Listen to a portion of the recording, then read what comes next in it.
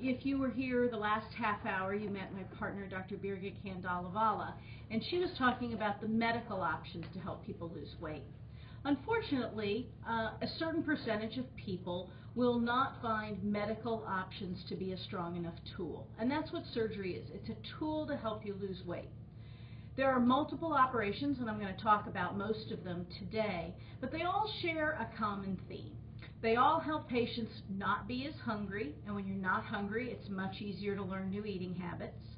They all restrict how much you can eat so that you get full on a smaller amount of food, and then that small amount of food tends to stick with you longer, giving you that feeling of fullness throughout the day, so you're less likely to come back for seconds or snack. And then some of the operations incorporate malabsorption, which means you don't get 100% of the calories you eat are not absorbed into your system. If they're not absorbed into your system, your body can't use them as calories, but if they're excess, they also can't store them as calories. There's three basic operations I want to talk about today: the laparoscopic adjustable gastric band, the laparoscopic sleeve gastrectomy, and the laparoscopic adjustable gastric bypass. They have a lot of things in common, but they also have some things that are differences. When you decide to move forward to consider surgery to help you lose weight, the first step is usually to think about, is surgery right for you, just in general? The questions I go over when I meet with patients is, first we talk about their weight and their health problems. In general, surgery is recommended for patients with a body mass index over 40, which translates to approximately 100 pounds overweight, or a BMI of 35 if they have significant health problems that we expect will get better with weight loss, such as diabetes, high blood pressure, sleep apnea, heart disease, and also losing weight lowers your risk of getting cancer. So the first step is, when we meet with patients, is we calculate their body mass index and we try to understand exactly how heavy they are. The next question I pose to patients is, have they tried everything else? Have they tried good quality diets like Dr. Kandalavala talks about and offers? Have they tried prescription medication if they meet the medical criteria? Have they incorporated exercise into their lives? Have they changed their relationship with food, trying to work on not eating because they're bored, not eating because they're depressed, not eating because they fought with their kids or their husband? And if people have already started to make the changes, but they are just not seeing the health improvements they want or need, then they need a stronger tool, and that's where surgery comes into it. And so the final thing we talk about then is which surgery would be the right one. So I'm going to go through them, and we're going to talk about the three basic ones. I'm going to try to hold up some pictures so you can kind of see what they look like. And while I talk about each one, we'll talk a little bit about the pros and the cons of each of the operations. So the first operation that I hope you can see is the laparoscopic adjustable gastric band. So this is a cartoon that shows what the inside of your belly looks like. I'm sorry, this is going to be a little more challenging. Let me do this like this. Is your liver. This is your stomach. The band is a plastic band that's placed around the top of the stomach, and there's tubing that comes down, and there's a little reservoir that sits under the skin. The band can be tightened in clinic, and as we tighten up the band, it gets a little more restrictive. People eat less and less food, and they have to change their eating habits. The average weight loss with this operation is losing about 40 to 50% of what you need to lose in the first 3 years. So that means if you're about 100 pounds overweight, you can anticipate losing probably about 40 to 50 pounds over 2 to 3 years with the band.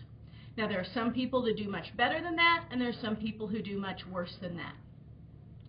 Unfortunately, the good thing about it is a very safe operation. It's the lowest risk operation we have, both at the time of surgery and for long-term complications.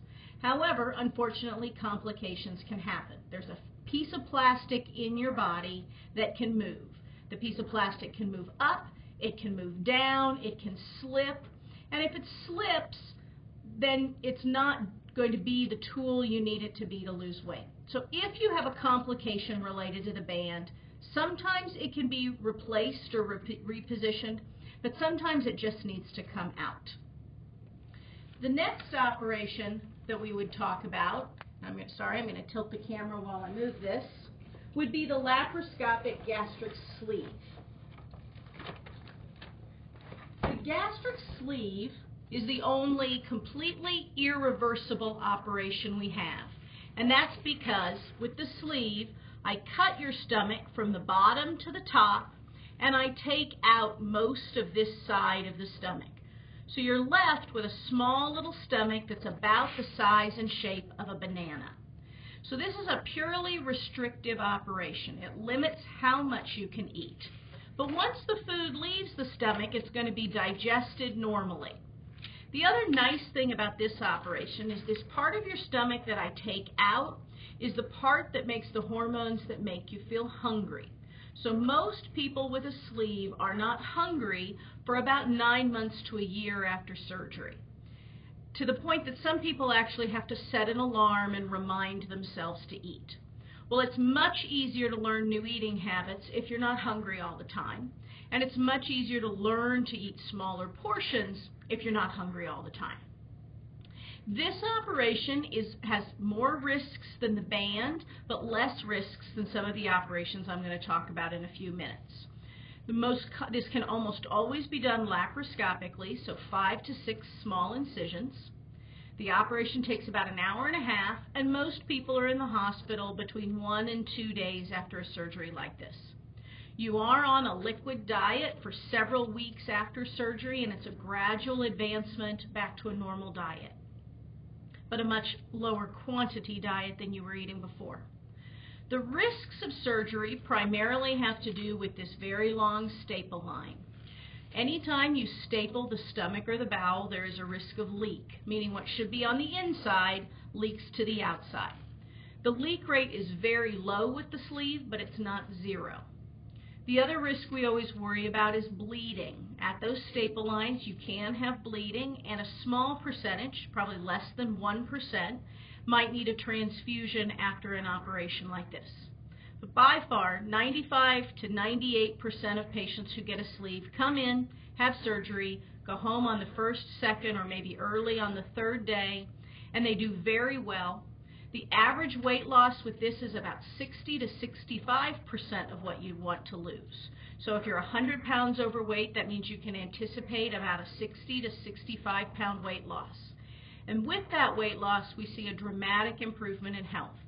Diabetes goes away in between 60 and 80% of patients, depending on what type of diabetes they had and how many medications they were on. High blood pressure goes away about 60% of the time. Sleep apnea, needing to sleep with a CPAP machine, also gets better with these operations. So in general, people see a dramatic improvement in their health with this operation. And then the final one I'm going to show you is the laparoscopic gastric bypass. So this is by far the gold standard in the United States. There are more people getting laparoscopic gastric bypasses than any of the other operations. It's also the operation that has been around the longest. Basically what I do is, here is your esophagus, and I take staplers and I staple a very small little stomach. Then I bring the small intestine up and we make a connection. So food goes one way and the digestive juices go another, and they join up. And so it's only at about this point that digestion really starts to happen. So again, this helps patients not be very hungry and get full on a small amount of food. But because digestion doesn't start until downstream, they don't get 100% of the calories out of what they eat, but they also don't get 100% of the vitamins out of the vitamins that they take or the food that they eat.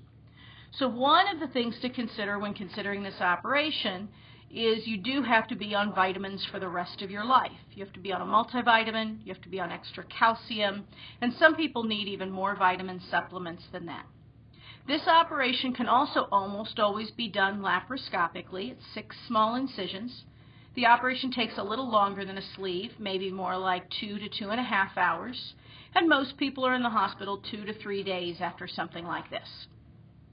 Again, there are risks and there are benefits to surgery. The benefit is a very good weight loss. The average weight loss is between about 65 and 70% of what they need to lose. So again, if you're 100 pounds overweight, that's about 65 to 70 pounds.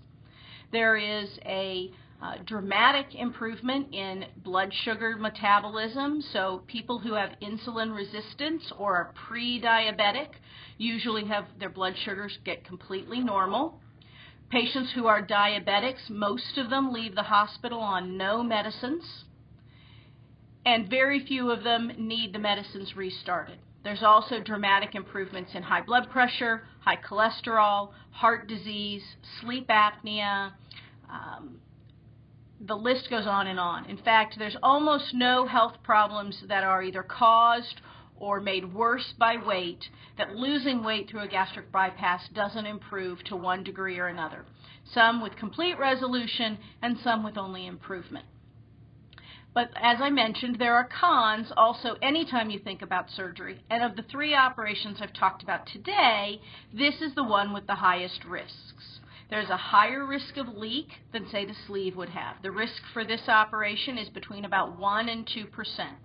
The risk of bleeding is also about 1 or 2%. The risk of blood clots is about 1 to 2%. So again, 90 to 95% of patients come in, have surgery, and leave when they're supposed to. But if they have a complication, and a major complication can happen in about 5% of people, they can be very significant. They can result in long stays in the hospital, they can result in needing additional operations, and people have died of the complications of a gastric bypass. People have also died after the other 2 operations I mentioned. However, the risk is much lower with the other 2 than with this one. However, even with saying that, the gastric bypass is much safer than many of the operations that we hear about every day that people have to improve their health. It's safer than a heart bypass. It's safer than most of the cancer operations. It's safer than ulcer surgery. So the operation is very safe, but when you look at the spectrum of band, sleeve, and bypass, this is the one that has the most risks. Well, those are the 3 operations I wanted to talk to you about. The final thing I would say, and I don't have any pictures to show you, is there are weight loss surgery operations that have been done since the 1960s that have not withstood the test of time. And so there are hundreds, if not thousands, of patients in our area who had some sort of weight loss surgery many years ago and are struggling with complications of those operations. The message I would like to get out there is those operations, we've learned a lot from them, and the current operations, the sleeve and the gastric bypass in particular, are really showing the benefits of the test of time. The weight losses that I talked about of 60 to 70% are showing to persist at about 5 to 8 years for the sleeve, and that's about all the data we have because it's a fairly new operation. But with the gastric bypass, the weight loss persists and the health benefits stick with the patient out to as long as 15 to 20 years according to most studies, including the patients that here we've been following at the Nebraska Medical Center for the past 20 years. So if you need a stronger tool than diet and exercise, surgery is definitely a possibility, and we're happy to talk to you in much more detail about the different operations, the pros and cons of each of the operations, to try to help you understand why you should think about surgery, what the risks are, what the benefits are, and what you're going to have to change about your relationship with food in order to make this be successful in the long term. Before we started this chat, we did have several people email in questions. Since no one has sent me a question so far, I'll go with the list of the ones that were sent in before. The first question that was sent to me a couple of days ago had to do with insurance coverage and the cost of these operations. Insurance such as Nebraska Medicaid and Medicare do cover bariatric surgery if you meet their medical necessity criteria. So that includes that you meet their weight requirements, that you have significant health problems related to your weight that we expect will get better, and that you've worked with a primary care doctor or a dietitian, usually for at least 6 months, to make efforts to lose weight before you consider surgery as an option. Besides Medicare and Medicaid, there's a lot more, it's harder to make blanket statements for individual insurance companies because it's less about the insurance company and it's more about the policy you have. So for example, TRICARE will cover the band and they will cover the gastric bypass, but at this point in time they will not cover the sleeve. My understanding is the military is doing a study of this, and we certainly are optimistic that they will change that policy, but as of right now, if you have TRICARE, the sleeve should not be one of the options you're considering.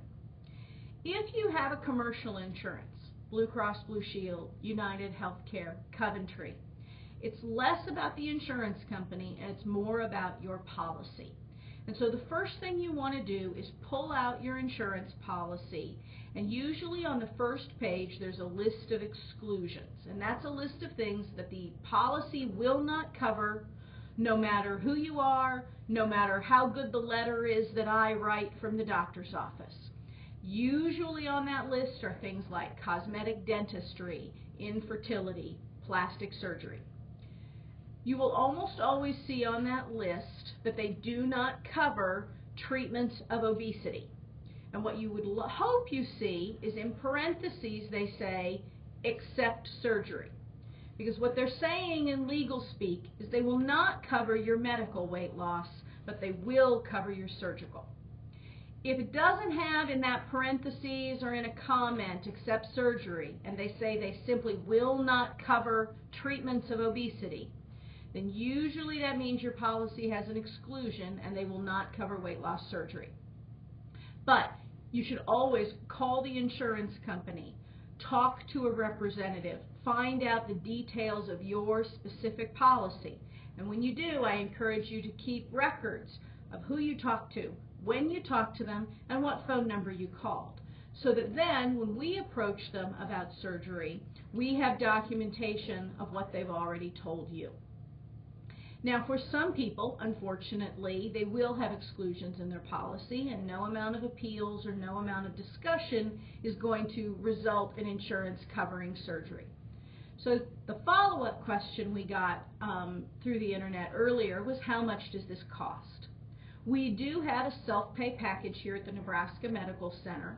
The price varies depending on which operation you are considering having, and it also depends on your size and how high risk you are.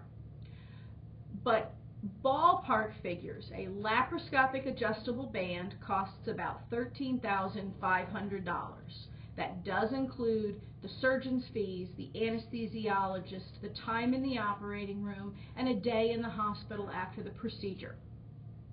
The laparoscopic sleeve costs between $17,000 and $19,000 depending on how large you are and how long you end up staying in the hospital.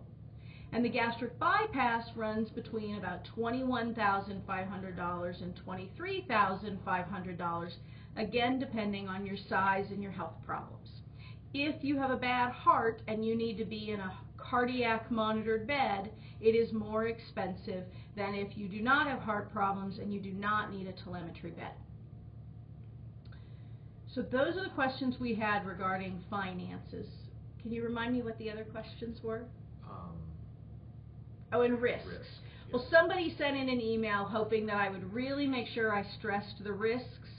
And I think I have done that. But essentially, as you're talking about this and thinking about it, and as part of the process to think about it, if you come to our program, we discuss the risks and benefits at your very first visit, and we repeat it several times. We do use a video-based educational system. So when you leave after your first visit, you will have a website that you can go to log in and watch 10 to 15 minute videos about each of the operations.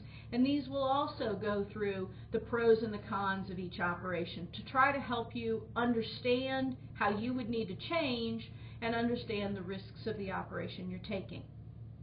We have a preoperative class where one of our nurse case managers goes over the risks again. And finally, they're discussed the final time at your history and physical appointment. So during the process, I think you will get a very good handle on the individual risks associated with the operation, but also we spend a lot of time discussing your personal risks. If you have a history of heart disease, your risk is going to be different than someone who doesn't. And so we need to talk about what your personal risk is and not just general statistics that are in the literature. The same if you have kidney disease, the same if you have lung disease. As far as our particular program, we have had a bariatric surgery program at the Nebraska Medical Center since 1992. We are the oldest program that is still functioning in Omaha and all of western Iowa and eastern Nebraska. We follow between 4,000 and 5,000 patients that have had one surgery or another. Most of them were done here, but we do follow patients that have moved to this area and had surgery in other parts of the country or even the world.